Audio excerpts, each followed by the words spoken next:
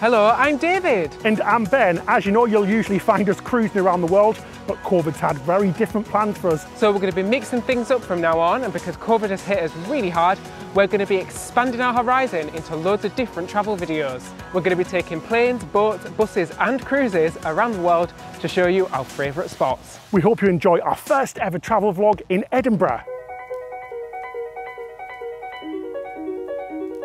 Hello and welcome to Edinburgh for this week's adventure. We're here in the capital of Scotland, and let me tell you, it is absolutely spectacular. We're going to be spending a good 48 hours here experiencing the food, the culture, the amazing sights and scenery. So come along, what are we waiting for?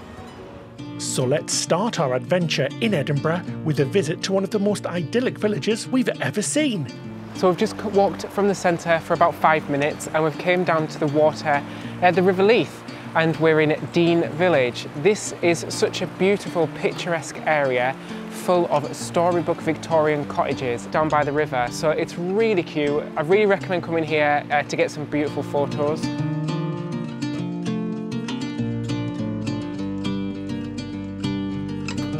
Gonna go the old school way.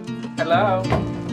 Dean Village is a tranquil green oasis on the water of Leith, and it's a great glimpse into the past, with history ranging back all the way to early 1100s. But now it's a residential community of storybook Victorian cottages. Hope that person didn't mind us taking photos and videos of their boxes on the line, but it's really cute.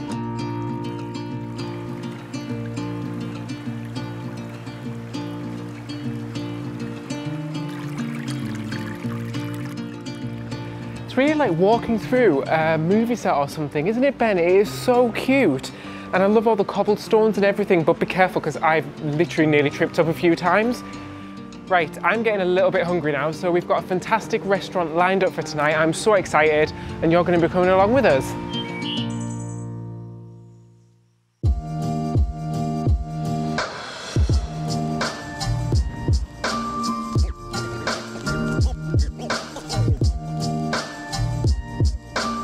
Yay, we're here! The Bon Vivant. I'm starving. Come on, Ben. Guys, we've made it like it was a trek. We got an Uber over to the Bon Vivant restaurant, which is where we're eating tonight. It's a restaurant that has high quality food, but it promises to have a casual atmosphere, and it focuses on local food. So less of the talking, more of the eating, because I am starving. Aren't you, Ben? Starving. Starving. Let's go.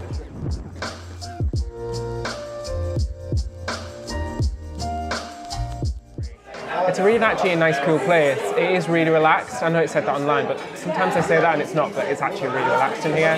It's nice and cozy. It's got a candle going. Very romantic, isn't it? So our starters have arrived, and I've got to admit, I'm a little bit nervous. So Ben went for the Serrano ham croquettes, and I went for the haggis balls. Haggis balls? Is that what they're called? Haggis bonbons, I think. Sounds a bit classier than haggis balls, doesn't it? Oh my god, they're actually delicious. It's kind of like a black pudding, but sweeter and crispy. I've got to say I'm a little bit nervous because I've never ever had haggis before. And if you don't know, it's like sheep's stomach and some of the parts of sheep. Ready? Steady. Ooh, oh, that's It's really good, isn't it? It tastes really familiar. Oh my gosh, it's like a proper burst of flavour. Oh, it's lovely. Hey, look at me eating haggis. You would never think so. What are you doing? Let's try Ben's Serrano croquettes, get a bit of the sauce on. Oh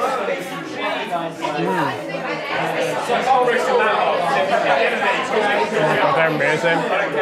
In the UK and Scotland, obviously, on every Sunday, it's a big thing to have a Sunday lunch. A bit like Thanksgiving in the USA. This looks huge. We've got roast potatoes, roast belly pork, a Yorkshire pudding, roasted carrots. Oh my gosh, it smells divine. Less talking, more eating. It was absolutely delicious. I even said if it was more acceptable, I would have licked the plate afterwards, because like just the gravy and everything was delicious. And I never thought of having like a cod on a Sunday dinner, and it worked really, really well. It was like salty and crispy. It was so, so good. Right, I think it's time we're going to order dessert next.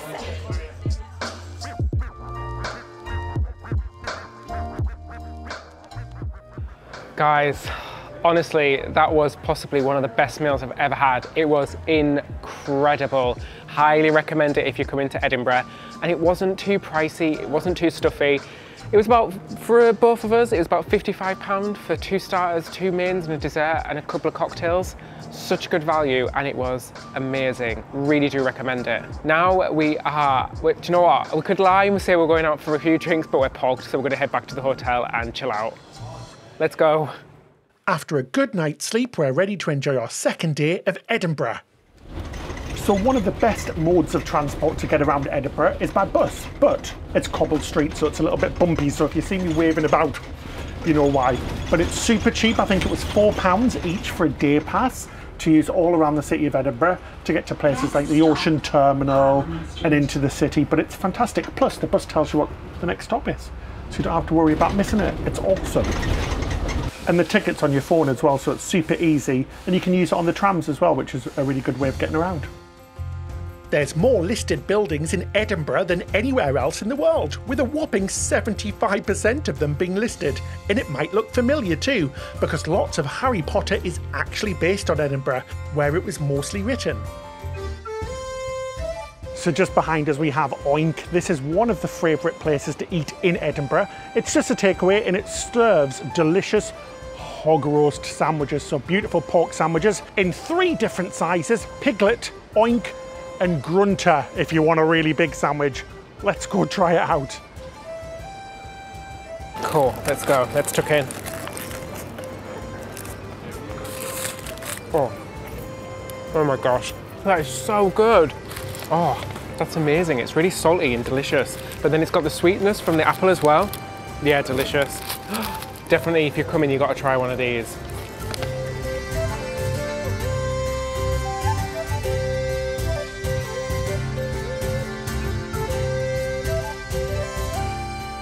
So this is the Royal Mile. It's got to be one of the most famous places in Edinburgh.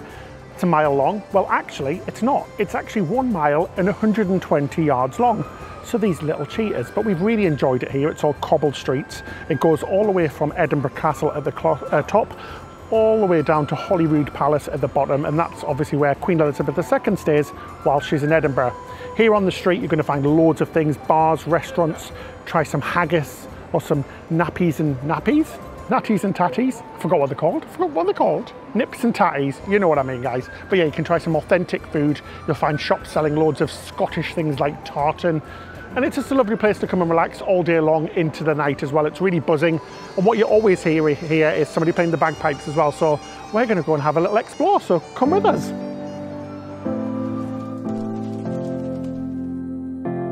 So one thing that you do need to be aware of here in bonny Scotland, and Edinburgh in particular, is that it's very hilly.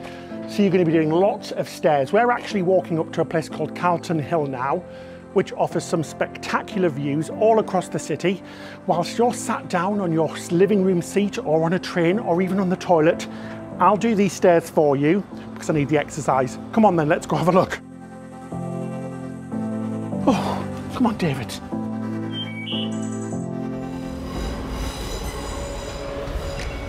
So we got to the top of Calton Hill.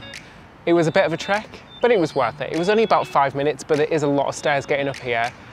But I can say, coming up here, it's really, really worth it. You get an amazing 360-degree view of the whole city. We were told that it's really popular with locals, particularly around Hogmanay, to see all the fireworks. And I bet it's quite a romantic spot up here, actually. I bet there's been quite a few dates up here. Calton Hill is also famous for its collection of national monuments. There's quite a few around here. There was one that was famously built to look like the Parthenon, but they didn't have enough money to finish it, so it's only half finished. So we're right at the top of Calton Hill right now. As David said, it is really spectacular. Behind me, you can see Edinburgh Castle. Did you actually know this was built on an extinct volcano? I had absolutely no idea till I looked it up. It erupted over 700 million years ago, and the lava apparently went all the way down the Royal Mile. And whilst we're up here as well, you can see how green Edinburgh is as well. It's actually one of the greenest places in the UK, with 112 different parks. It really makes it look stunning. This is an awesome place to visit. You can literally see right from the city all the way to the port. It's a fantastic view. David, has all that walking made you hungry? Because I am starving and we're going somewhere super delicious for dinner. You could say it's a Scottish delicacy. You might not think it is, but it is. So we're going to head all the way back down, back to the hotel, get changed and go get us some food. So come on. We then headed for a delicious meal at Macar's Gourmet Mash Restaurant. Yes, a mash restaurant, and it was absolutely fantastic. We really do highly recommend it. I had the leg of lamb and David had the gammon.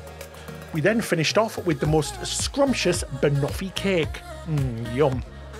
So that's it for our time in Edinburgh. It was short but sweet. We had a fantastic time. There is so much that we haven't seen or done, so we can't wait to come back to Edinburgh. But right now, we're actually going to get the coach up to Inverness, where we're going to explore Loch Ness. So make sure you subscribe for our next couple of episodes, because we can't wait to show you the rest of our UK tour.